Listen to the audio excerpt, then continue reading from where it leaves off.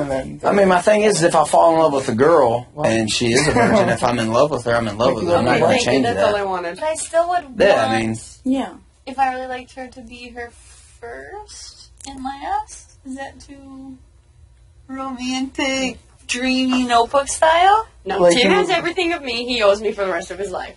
That's how I view it. Not really, but he also feels it. I think you just wait. You gotta wait. You can't do it for like a year. You just have to hang out and like each other and date and do other things. And then if you still really like each other, that's why fall in love without that. Like, you don't need that. That's why so many girls everywhere around me, every county surrounding my county, all those girls would die to be with me. If I fall in love with them.